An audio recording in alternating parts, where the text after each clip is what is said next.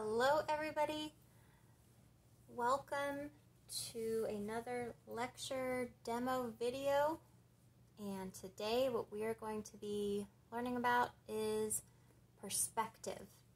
I'm going to talk with you about the history of perspective and show you a few artists and then give you a demonstration. So what we're going to start with is this. I've shown you this book before, The Art of Responsive Drawing by Nathan Goldstein, and I highly, highly recommend this book. I love this book. In chapter 5, he starts to talk about perspective, and I wanted to read you this definition of it because I think it is a fantastic explanation of perspective. Now, before I do that, I want to show you what I mean by perspective. So, as you can see here, and here, perspective basically is the way of drawing that shows that you are going back into space in the image. So that is what we will be talking about today and what we will be learning about. Perspective, a definition. For the responsive artist, the term perspective embraces virtually every visual cue to the disposition of volumes in space. It is an implicit condition of any form, scale, location, and direction in a spatial field. Using this broader meaning of perspective, we discover its presence in all drawings that convey a convincing impression of masses arranged in some logical spatial order. Even primitive works show some rudimentary, though possibly subconscious, employment of perspective, as in this figure here, which is a rock painting from a South African museum in Cape Town, where the smaller figures on the left appear to be located farther back in the spatial field. The broader interpretation of the term perspective, namely as clues to the appearances of forms in space, may reassure the student who feels confronted with a complex and rather dry system. Actually, for most artists, the exact and exacting complexities that stem from the basics of perspective hold little interest. Moreover, a preoccupation with perspective generally restricts inventive freedom. Because perspective deals with appearances, the student knows more about the subject than he realizes. In fact, he has been using many of the basic principles and probably sensing others. What he needs to do is to clarify and expand his understanding of these principles to benefit from the specific information and control they provide. A knowledge of perspective is helpful in 3 ways. First, it serves as a checklist for uncovering unintended distortions of the subject's actualities. Second, it encourages the drawing of more complex and or interesting subjects, which the student might otherwise avoid. Third, it enables us to regard space and volume clues that we might otherwise not consider. A number of perspective systems have been devised in the past. Ancient Egyptian, Persian, and Oriental artists developed visually lucid and aesthetically pleasing systems. There have been others. The system normally used in the Western world is called linear perspective. Like all other systems, it is not completely successful in projecting real volumes in real space onto a flat surface without some distortion. It differs from all other systems in being based upon what forms in space look like when observed from a fixed position with one eye closed. So, I wanted to give you the start of that. I'm not going to read to you this whole thing, but I just wanted to give you the gist of what a thought on perspective might be. It is basically learning how to create the illusion of space on a 2-dimensional surface. So like he was talking about, in this ancient cave art drawing, how the illusion of the fighters going back into space because they are smaller over here as opposed to the larger figures on the right. And then here, this is Vermeer de Left, how in this space it looks like he is looking back into the space because of how the fence is going back into the space that you see in the foreground, and then it is leading to the midground, which leads to the background. This is the perspective drawing. And here, this is another example how there are two streets going back to seemingly two different points. So there is different thoughts dealing with linear perspective, linear meaning it is more in a line, this way or this way. An aerial perspective as if you are viewing from above. So linear perspective is based on 6 principles: relative scale, overlapping or blocking, relative scale being what this may look like in comparison to the size of the building in the foreground as opposed to the size of the building in the background. Overlapping or blocking, when you can overlap different objects to help create depth. Relative distance and position, like I was saying, etc., etc. We're not going to go into every single thing that they talk about in this book, but I just wanted to show you how this is the base of creating space. So this is one-point perspective where there is a horizon line that everything leads to that one vanishing point. So there is a horizon line and a vanishing point. That is very important. Here is the horizon line and the vanishing point is going backwards that way. Then you get into more in-depth perspective. There is 1, 2, and 3-point perspective, and even more. So in both 2 and 3-point perspective, the vanishing points should not be placed too close together. So this is 1-point perspective where everything is going to one vanishing point. Then 2-point perspective is, say you're at the street corner and you're looking at a building, and this side of the building is going towards this vanishing point, and this side of the building is going towards this vanishing point. And that is what is going on here, the 2-point perspective. This is multi-vanishing points, and that is very complex. We are going to focus on 1 and 2-point perspective today, because as you see, this can get incredibly complex. And you can do this and apply this to so many different ways of drawing and painting and sculpture, and you can do this in every form of visual art, and it is just a wonderful, wonderful way to create space. I wanted to show you a couple examples of artists who may help inspire you for this. I really encourage this book as well. The world's most influential painters and the artists that they inspired. So what's really cool about this is it talks about different painters, and it shows the Italian master, how brilliantly he also uses perspective. And every single detail is based on that perspective. That's what makes it so believable. Now, I wanted to show you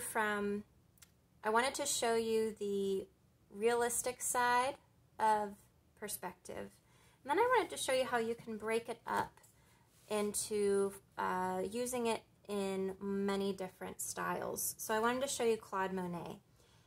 He was a French impressionist where he was not a realist artist, but he used perspective realistically in his impressionistic painting. So what he did was he looked at perspective in landscape from real life, and he used it in a totally different way from the Renaissance painters, as you can see. So as you can tell, this is a believable space. This is a believable space, even though it is not technically realistic. And he did that in all of his works. You see these two women are in the foreground, and you can tell that this is moving backwards. This one especially, clearly there is a vanishing point here that he works with.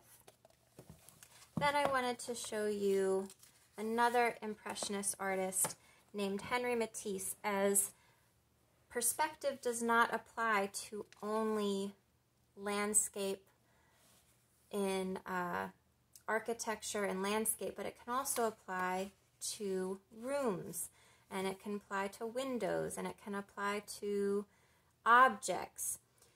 I just wanted to show you an example of Matisse's beautiful perspective paintings in this. It's simply a window with flowers, and it's clearly going out into the world through the window, and he does that by utilizing this as a vanishing point for the windows, for the doors. And I just wanted to show you that. And this street corner here by Ernst Kirchner is another example of that perspective. He was inspired by Matisse. I just love this book. So I just wanted to show you some examples of artists in the past, art historical artists. I don't know what I'm saying. It's the end of the day. I'm sorry. Now I also wanted to show you some contemporary artists. This book, get it. I'm telling you. This is an amazing, amazing book called Drawing Now 8 Propositions. I wish I could show you every single piece in here, but today I'm going to focus on some of the artists who utilize perspective. These are artists who take traditional perspective and they break it up. So like I was saying, from the realists, from the Renaissance artists to the Impressionists, here are some contemporary artists who break up perspective in a new way as well. Kevin Appel, I truly love his work. He clearly utilizes vanishing points, and he uses the raw line and transparent shapes to show a space that is not realistic, but it looks believable. It literally looks like you could enter into every single drawing. And I find that fascinating that he uses the rules of linear perspective and he breaks them and still makes it believable. Every single space is so in-depth, and it looks like you could just run straight through the hallways of these drawings. And he also creates, and this is, I'm not sure if I'm saying her name or his name right, Toba Kadori. I wish that I knew how to say this name properly, but I really love the elegance of these drawings and how they also create this enterable space in a totally different way by simply using doors. I truly, truly love this artist and their work. Every piece is very minimal, and every piece is enterable and very, very simplistically done, but beautifully rendered. Then you go to Julie Meritou, who takes perspective and breaks every rule. I love her work. It is so abstract, and you could even jump into this once you get the rules of perspective down. You could even get into this where she does dozens and dozens of layers of marks and spaces. I wish that, can you see that? I mean, look at the layers of the different ways that she creates. It's just fascinating. And these are gigantic. I don't know if you've ever seen these in real life, but these are larger than life. Whole museum walls are these perspective drawings. She calls them different worlds than the one that we're in. And I think, here's a great example of a close-up of one of her drawings. She brings perspective into a whole new light, and I just cannot get enough of it. So I really wanted to show you and end with that. So now that you got some contemporary artists to inspire you and some historical artists to inspire you, let's make some perspective drawings. For your perspective drawing, what you need is paper, a ruler, or any straight edge. It could even be another book. It could be a magazine, you just need a straight edge. The ruler can be wooden or metal. You need a drawing pencil. I would recommend using a lighter pencil. Here I have an H pencil, which is a harder graphite, so it is lighter. But for this demonstration, so that you can really see it, I'm going to use 5B from my deep shade graphite pencils. This is much softer graphite and much darker so that you can see it more. Then of course you can have whatever eraser you prefer. You can have just a white plastic eraser, or you can have a kneaded eraser. Mine is very cold right now, so you can have a kneaded eraser, of course a pencil sharpener, and for demonstration purposes I'm going to bring in a black Sharpie to make sure that you can see the finished product. So I am going to show you a couple different examples of what you can practice for perspective. And I am going to take my examples directly from this book, as I find them to be very, very helpful. This is the start of one-point perspective, and this moves a little bit further. So I'm going to utilize this example first, because I think it starts at the very beginning. Oh, my collage yarn is sticking out. Let me push that back. Okay, there we go. Oh, it's still sticking out. That's okay. All right, so what you want to do is you want to grab your ruler, and you can follow along with me, or you can just watch. It's up to you, because remember, you can always replay this video. So what I'm going to do for this demonstration, I'm going to start with showing you how to create a box in perspective in 1 point and then 2 point. So I'm going to make a horizon line. You start with a horizon line, and a horizon line is the furthest point that all of the lines will go to the line that holds the furthest point, the vanishing point. So the horizon line, for this drawing, I'm going to make be in the very center, or just above the center. Now, actually I'm going to move down to the center-ish. I'm going to draw much darker so that you can see every single line that I make, but I highly, highly recommend always drawing light until you get it right. I'm going to emphasize that. Draw light until you get it right, so that you can, if you mess up or need to fix something, you can easily erase it. But I'm going to draw darker just so that you can really see it. So I'm making the horizon line. Okay, this is the horizon line. Then I'm going to draw the vanishing point in the center. Okay, so that is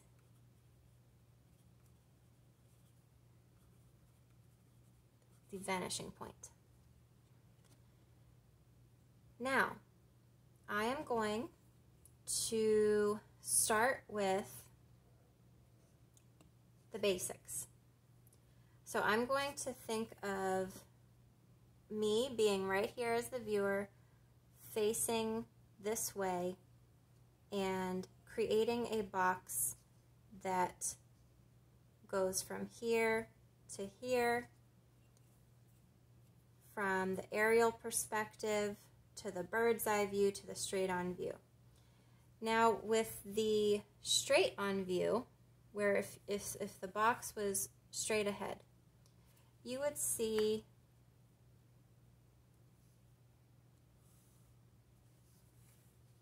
just the front side of it, right? If this is not perfect, have patience with me, okay? So you have a box that you are looking straight on without any perspective viewpoint yet. Right? So what you want to do is, if I want to bring that down and show that it has some perspective, I'm going to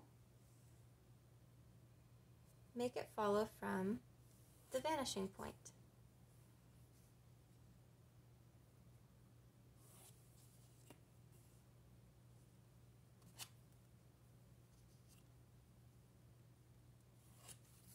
So I make 2 lines. So see, this is why it's good to make sure that you erase if you need to.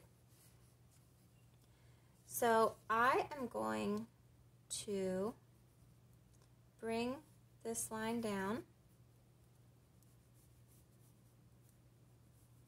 Bring this line down. Move this box all the way down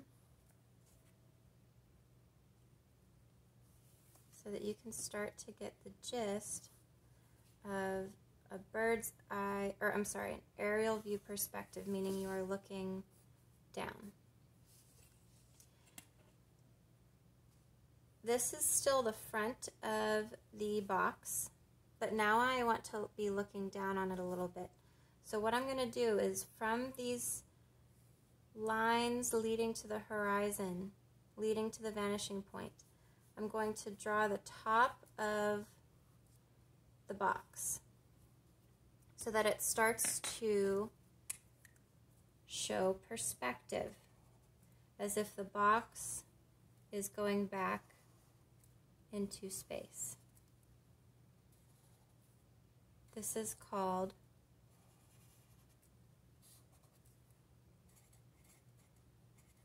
aerial view. This is called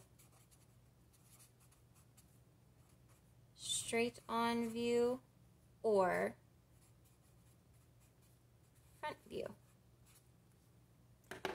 So you want to kind of picture these lines going away. And this is how you come about aerial perspective, the aerial viewpoint. So you see how it comes together, one line at a time. And you want to be patient because it can really take a lot of practice, a lot of time. Now I want to show you the bird's eye view, where you are, say, looking upwards towards the underneath side of the box. So the same way that I took the box downwards, I'm going to make similar lines of the sides of the box going upwards. And I will make the front of the box again.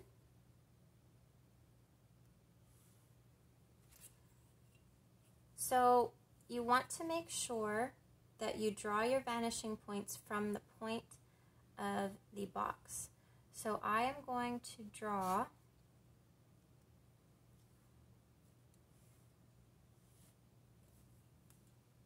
the bottom of the box connecting to the vanishing point.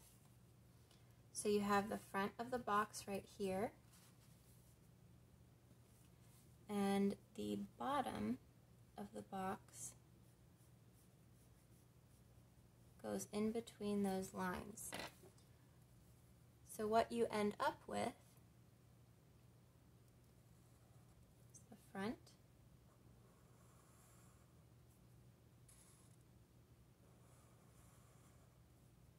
and the bottom.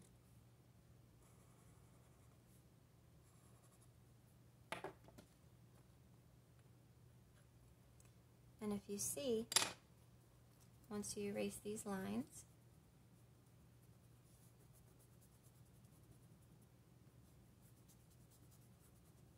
it comes together. Now, I want to point out how, if you were to see through this box, every point should be able to easily come to the vanishing point. That's how you know you have it measured correctly, where every point comes to the vanishing point and it still would match up. If the box was see-through, every side is successfully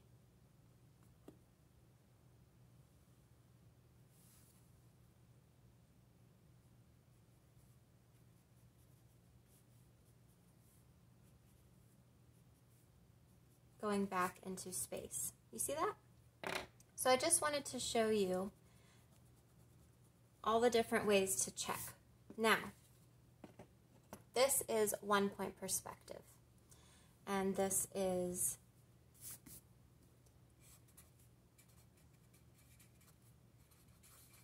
bird's eye view, straight on view, and aerial view with one vanishing point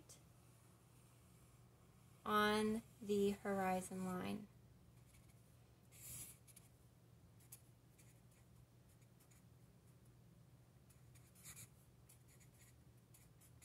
This is the base of learning perspective. Now, you could do this with a box. You could do this with a building. You could do this with a street. Now I'm going to show you on here a couple different ways to move forward from just the box. But I'm going to make that in another part. So this is bird's eye view, vanishing point, straight on view to the vanishing point, and aerial view with one vanishing point. Let's move on to 2. Okay, so we learned 1-point perspective with a box. Now I am going to show you 2-point perspective with a box. So, what you want to do is grab your pencil and your ruler, and I am going to make that horizon line again. So I won't label it this time because you get it at this point. This is the horizon line, which everything will be held on in the background, holding the vanishing point. So we're going to do 2-point perspective. So this is going to be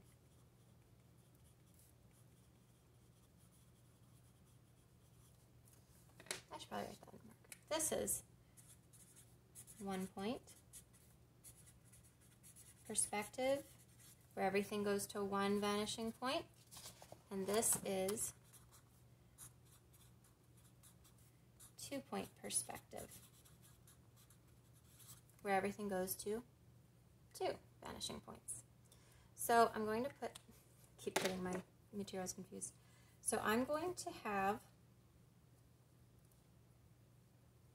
a vanishing point on this side. Remember, this is the basic 2-point perspective drawing. I'm going to have one here and one here. Now, this is, as an example, this is, say we are looking at the side of a box and you see the points of the box going in 2 directions. If you are in eye level with the box, you see the edge corner of the box. So you want to draw that line. Then you want to decide, how tall is this box? We'll say it is here and here. So I'm going to make, you want to use a ruler for this. I'm just going to freehand it for now. Okay. That's the edge of the box where both sides come together. So what I'm going to do is I'm going to connect the very tip of this corner of the box. I'm going to attach it to this vanishing point. Wrong pencil. I'm going to attach it to this vanishing point. So you see the edge of this box will go to this vanishing point. the edge of this box will also go to the other vanishing point. Just like so. Then you go to the bottom edge of the box, and guess what? That also goes to this vanishing point over here, and this vanishing point over here. So what you do then, you can see this is where the sides begin to form. You then want to decide, based off of what you're looking at, how far back that box goes. So I have this measured at, what did I end up doing? Just under 2.5 inches, so that's about how far I will make this one. They don't have to be the same, they might not be the same, and that's okay. So you see, it's as if you are looking at the box straight on. Here is the crease. Here are the edges of either side of the box. Here is the top of the box.